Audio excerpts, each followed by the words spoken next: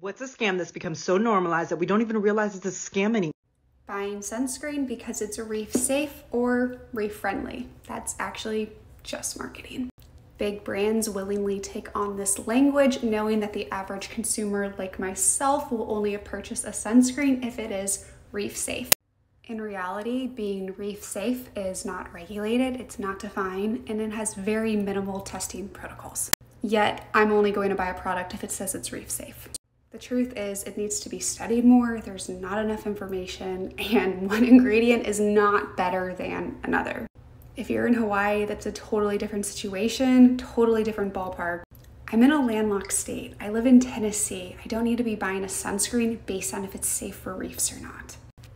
But what are your takes?